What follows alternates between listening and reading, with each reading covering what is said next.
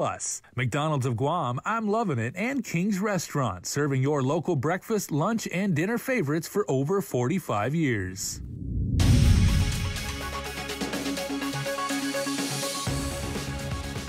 Starting now on Primetime, GovGuam's expected revenues surpassed its projections.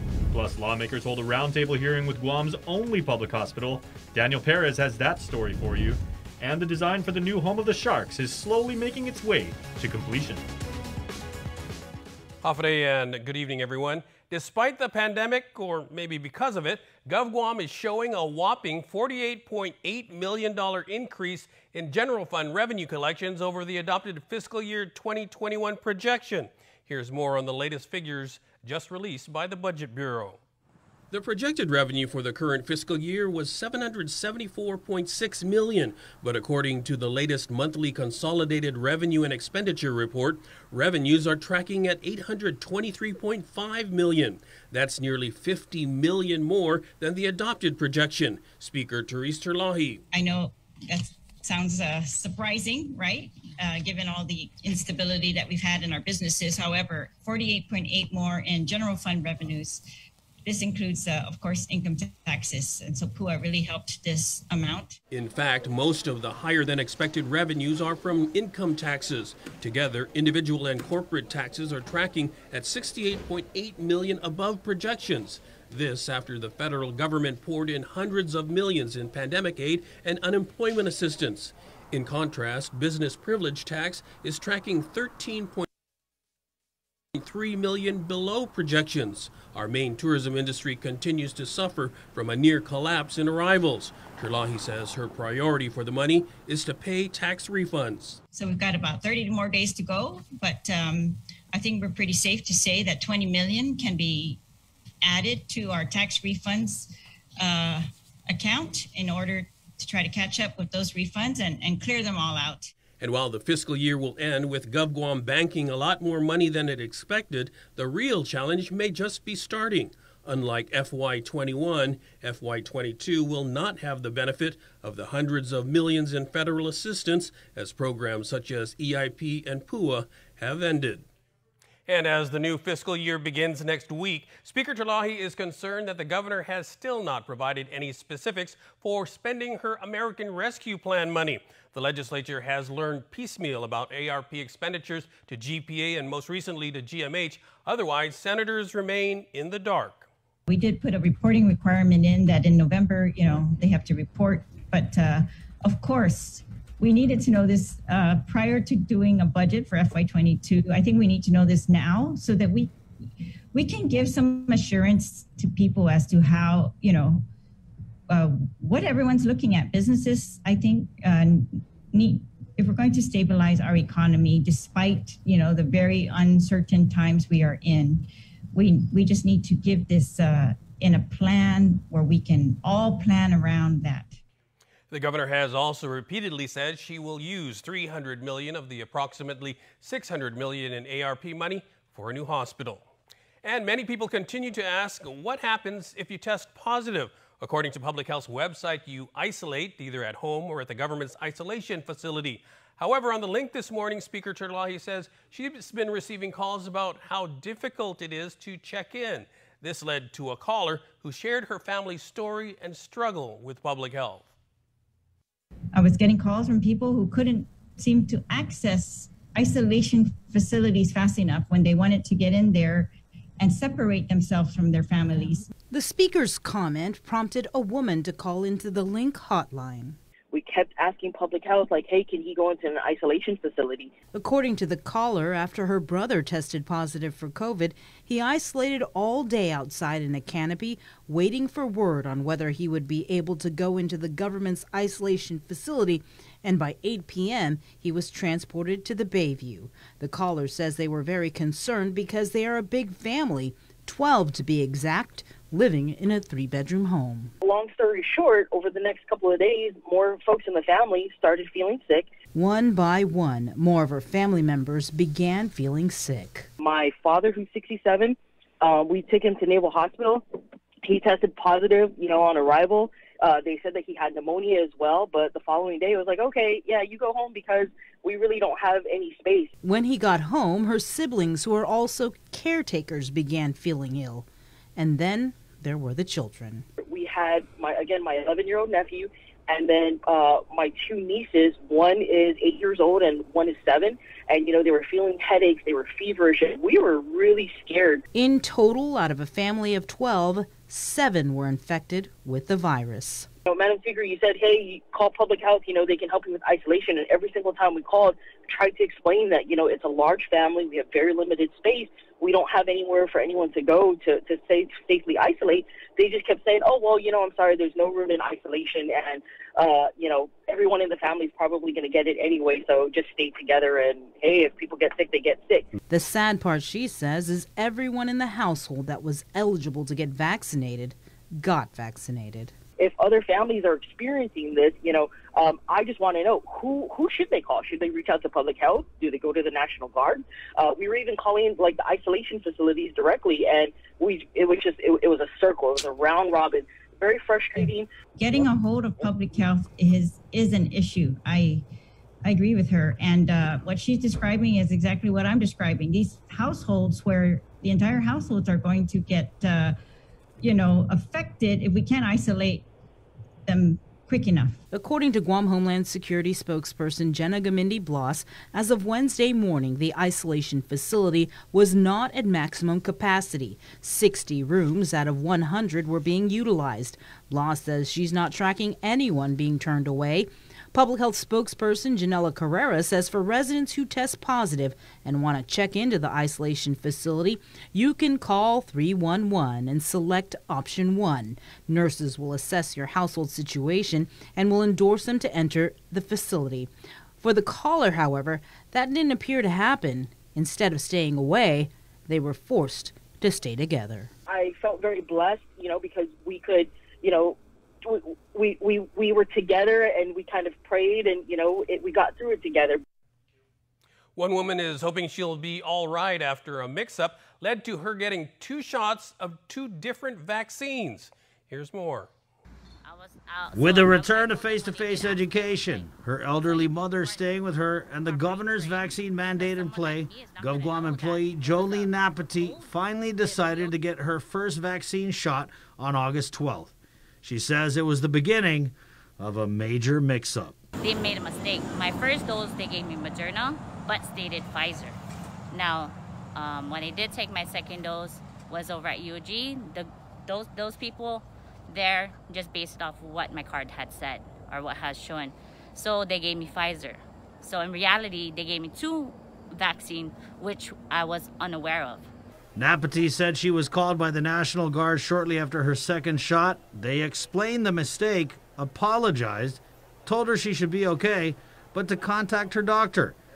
So she did. She went to her doctor, and her doctor said, I should be fine according to CDC guidelines, and he was just looking up online. And I told him I could have done that myself. Napati got her second shot at UOG on September 10th, 10 days after. She tells KUAM she experienced headaches, but she says she hasn't had any other adverse effects. I'm hoping nothing is going to happen, I just hope that it is safe. Meanwhile, the National Guard confirms Napati's doses were crossed, and they say it isn't the first time it's happened. We are tracking twice that it has happened. Unfortunately, due to some human error, where it may be annotated on the dose card incorrectly, and it happens, unfortunately. But is it safe? And is Napati now considered fully vaccinated? Now, according to the CDC, if the people get cross-dosed, like in a case like this where it was by accident, it's still considered dose complete. So there were no adverse side effects. We stayed in touch with these patients and made sure nothing bad happened. Napati hopes her story makes people pay attention in case vaccinators aren't. Be sure that you're getting the right one because, like I mentioned, they messed up on mine. With all the stress getting vaxxed has caused Napati, we asked her if she regrets getting the shots. In a way, yes, but then again, we just all want to be safe. For Guam's News Network, Chris Barnett reports. Meanwhile, the vaccination clinic at the UOG Calvo Fieldhouse has seen a steady flow of about 300 to 400 people getting the shot daily. National Guard spokesman Captain Mark Scott. We do have something new happening over next door at the cafeteria. It's a separate vaccination clinic for elderly or individuals with mobility issues where they can call 311, option 2, make an appointment with Guam Cedars, and we'll address anyone who has those mobility issues in that separate clinic every Wednesday at 9 o'clock. He says walk-ins are welcome. To make an appointment, you can register at tinyurl.com/VaxGuam. And GMH continues to be at the center of the island's attention, and senators held a roundtable hearing on the hospital that covered everything from COVID-19 to capital improvement projects. Daniel Perez reports. Guam Memorial Hospital Assistant Administrator of Administrative Services Don Rabanal compared the highs and lows of COVID with senators yesterday. The low points of COVID, as far as GMH is concerned, were really July and March, where we were averaging about 7 and 9 respectively. Unfortunately, the current COVID surge that we have now started in August, that grew from an average of 12 to about 41 daily. Rabanal told senators GMH is at maximum capacity and has stretched the staff thin. The maximum hospital beds that we have at the hospital is about 161 beds, so we're really surging beyond our current capacity now. So if you notice, especially in surgical ward, we are actually exceeding our maximum staff capacity. It's the same thing with SNF, Care 2 and Care 3. We're actually flexing our staff. The nursing administrators are flexing their staff to actually cover the requirement of care for our patients as they come. Associate Administrator of Clinical Services Dr. Jolene Uggan said staff shortages have also affected GMH's ability to administer COVID infusion treatments. We have to always have a bed available for a patient that really needs to be seen and admitted to the hospital.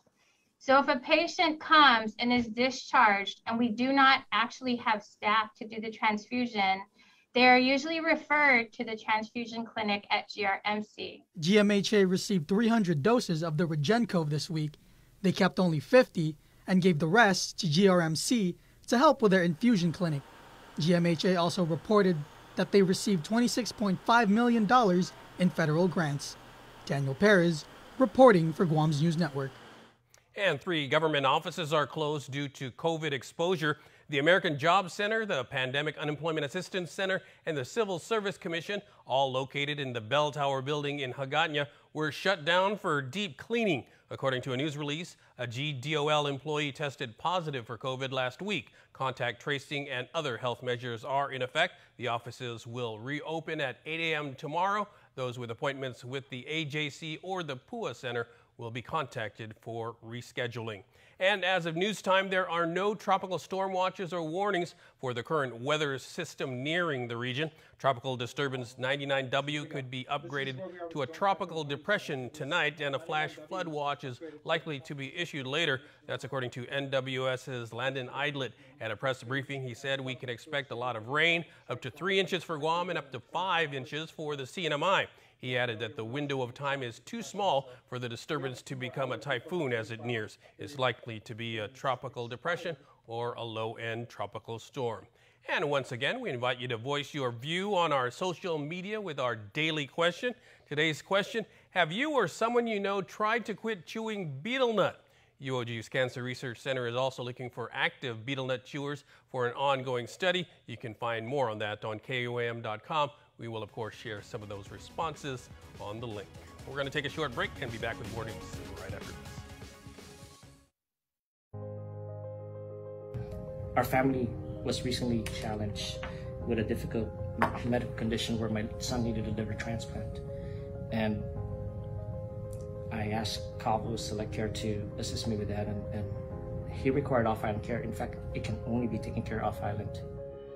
So Calvo Select Care was there to help with all the referrals and the off-island coverage. GovGuam employees and retirees, enroll now. 100% truck, 100% Jeep. Experience next level off-roading on your new Jeep Gladiator. The most capable off-road midsize pickup truck crafted for adventure, equipped with best-in-class towing capacity, legendary 4x4 Jeep capability, and backed by Guam's only lifetime powertrain warranty. Drive home in a 2021 Jeep Gladiator today, starting as low as $315 per paycheck during Jeep Adventure Days. Visit CarsPlusGuam.com to get pre-approved online today. Terms and conditions apply. Cars Plus, driven by you. Thanks for the Big Mac. Yeah, thanks for driving. Wait, what are we listening to? Get it at McDonald's when you get 2 of your faves for just $6. So you went to Mickey D's and didn't even. Man, that's wrong. But, you're all right. Get it at McDonald's when you get 2 of your faves for just $6. It's a special delivery to your inbox every week with your KUAM News Roundup, program advisories, and promotions. Sign up for the weekly KUAM Digital Digest today on KUAM.com. Welcome back. Stakeholders got a glimpse of the design of the new Simon Sanchez High School Tuesday evening. GDOE and Taniguchi Ruth Makio Architects provided a progress report on the long-awaited project. KUAM's Isaiah Uggan reports. The Guam Department of Education leadership team, the Simon Sanchez High School administrative team, the Simon Sanchez High School Planning Committee, and partners from Taniguchi Ruth updated the public Tuesday on the progress of the design for the new Simon Sanchez High School facility at the community meeting held on Facebook.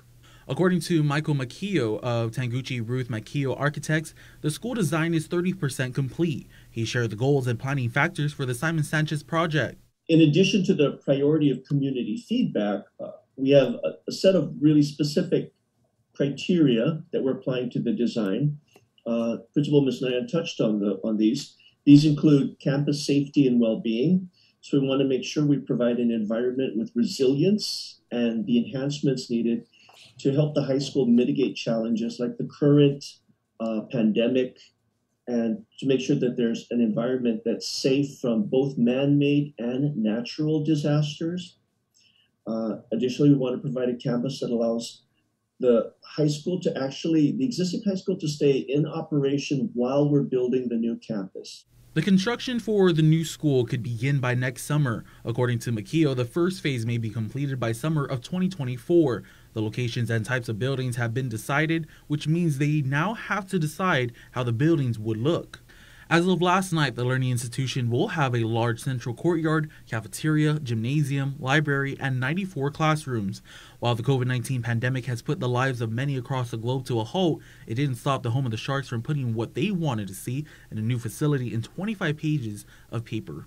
SSHS Principal Carla Masayan highlighted the hard work of the design team during the pandemic. They have been effortlessly participating in almost all of the meetings that we've had with TRMA, and they have provided a lot of valuable information. So when it came down to talking about specialized classes, our DCs came in and shared their concepts about what an ideal classroom would be for their program. According to GDOE Superintendent John Fernandez, the school will be purchased on a lease-to-own basis. He adds that the department will issue a request for proposal for contractors interested in constructing the new school and financing it once the design is 90% complete.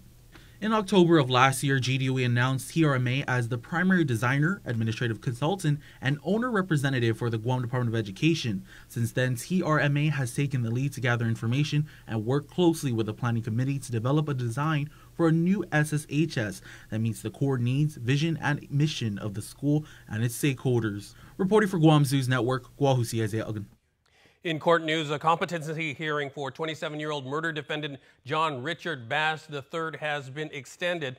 Bass is accused of killing 39-year-old Virginia Leguana in June at the Hotel Mayana in Tamuning. Defense counsel Heather Zona has requested Bass's medical records from Pennsylvania. A 45-day extension was granted in the case, due in part to the rise in COVID cases at the Department of Corrections. After the fatal stabbing, Bass was on the run for almost 24 hours before authorities were able to track him down and arrest him in Jigo. And 2 men indicted last week for attempted murder and aggravated assault appeared in Superior Court today for arraignment. Justin Michael Duenas and Jensen DeVellis are accused of a shooting at Tranquilo Court in Dededo in August. Duenas pleaded not guilty and waived his right to a speedy trial. His case was assigned to Judge Vern Perez. DeVellis faces additional charges because he allegedly shot 2 people. He will have to appear again next week, though, because his attorney was not present. An accused murderer, Nicholas Wayne Moore, has been indicted in a separate case. According to the AG's office, he was charged with 2 counts of criminal sexual conduct for having sex with a minor younger than 16 around December of 2016 and January 2017. Moore would have been around 18 at the time. He is scheduled to be arraigned on the charges on October 13th. Meanwhile, in July, Moore, along with Troy Damian, was charged with the murder of Michael Castro, who was reported missing in October of 2020. Moore was also indicted in a separate incident, also in October, involving a drive-by shooting in Agana Heights. He has pleaded not guilty in those 2 cases.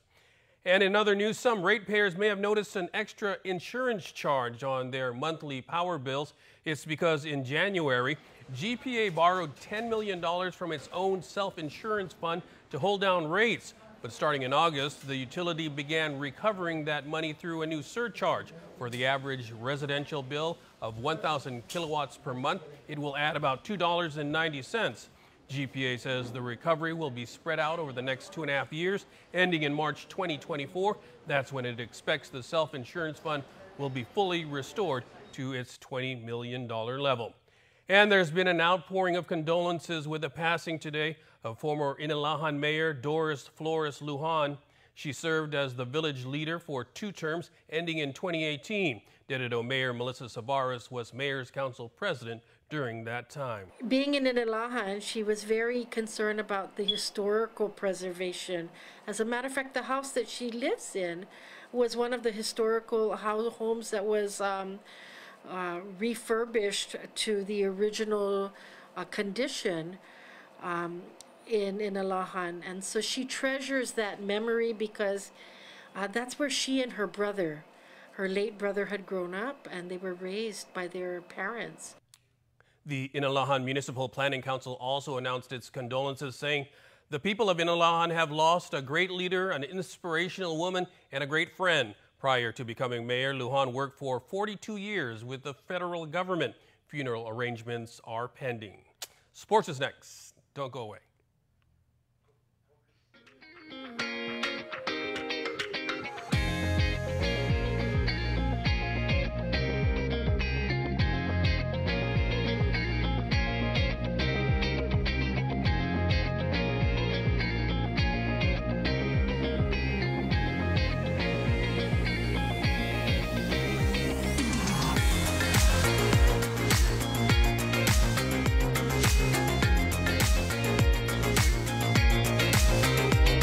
Your community calendar is brought to you by Taco Bell. Whether it's your first meal or your 4th meal, we've got you covered. Taco Bell, live Mas.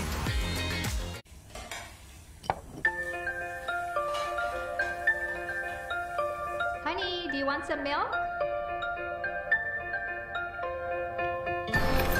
Do you ever wonder how your favorite products make their way into your local stores?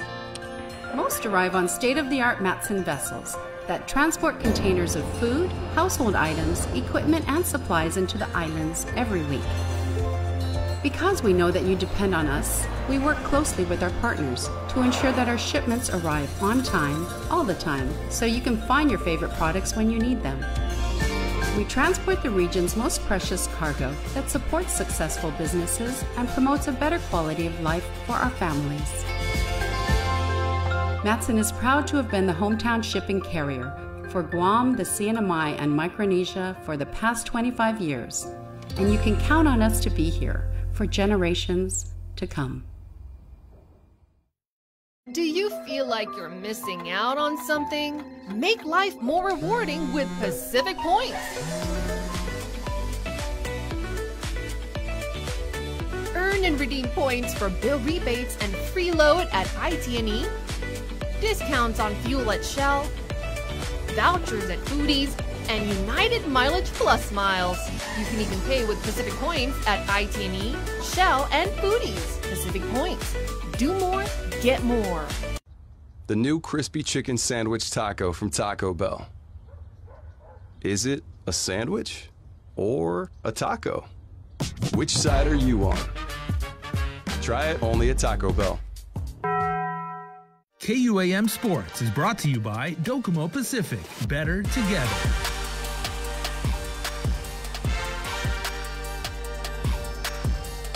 Terry DeBow, IIAAG president, with the governor allowing sports to return to practices. What's the latest with athletes and coaches?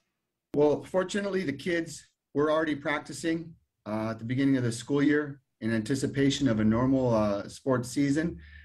We were set back because of that, for 3 weeks due to the upswing, the uprise in the cases, which we understand it was a precautionary measure. Unfortunately, it did affect some of our practice time.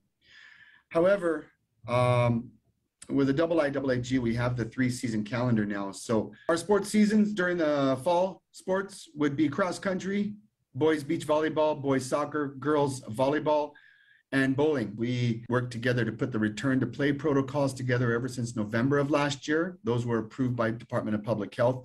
So essentially, we're just going to re-implement those rules. Those are all the necessary mitigation protocols, including providing the rosters and names of the athletes and the coaches and the other participants, and doing the temperature checks, ensuring that all the facilities are prepared with and sanitized, just to ensure that all of our activities are performed in compliance with the guidelines, and to ensure that our kids are protected, as well as the coaches.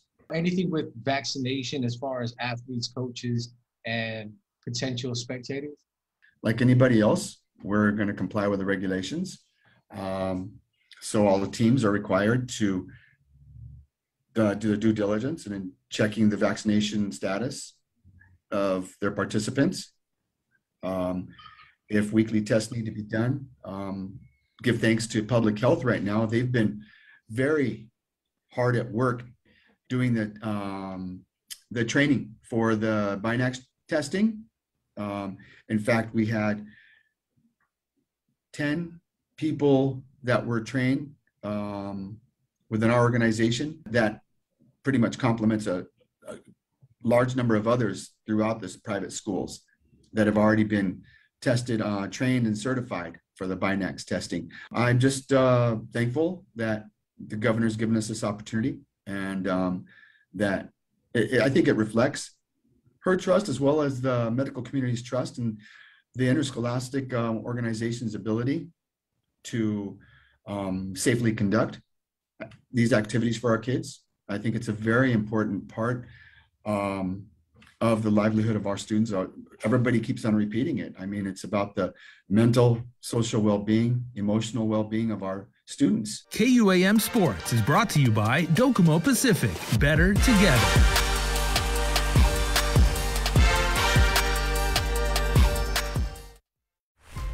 Building on the past, we at Docomo Pacific Business believe in helping businesses move forward and together, changing the way we get things done to make you and your company reach your highest potential. Trust in our commitment to bring you the best solutions for all your business goals. We are Docomo Pacific Business. Let's work better together. When making the new Kentucky Fried Chicken sandwich, people asked how I felt about burger places selling fried chicken. I'd say that's none of my business, just like making fried chicken is none of theirs. Get the new Kentucky Fried Chicken sandwich. It's finger-licking good. Don't need a work break, keep the smile on your face. The moments you can't replace, and I'll be around. Whoa, you can count on me. You can count on me for life. Wherever life takes you, we're always here for you. Calvo's Insurance. Count on us for life. And before we close out the news tonight, here's our latest round of birthday shout-outs from the Cold Stone Creamery Birthday Club. Wednesday, September 2-2. So happy birthday to you if you are Hey, Shalyn Sablon, happy birthday to you. Love, Mommy, Daddy, and Boboy.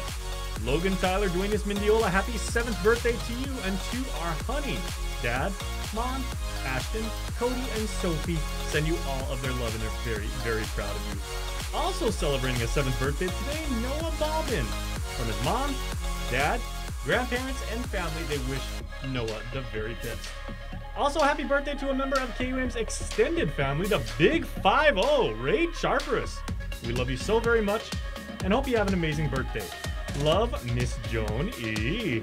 And the kiddos and entire family. Ray, have a great birthday. I've known Ray since college, so Ray, it's great to know you have a great 50th birthday. And it's a great day to be a dinga too, because Ray's twin brother Ralph also celebrates birthday 50 as twins do. Ralph, happy birthday to you as well. Enjoy your day. Love, York. That's our report for tonight. Thanks for watching. Have a great night, everyone.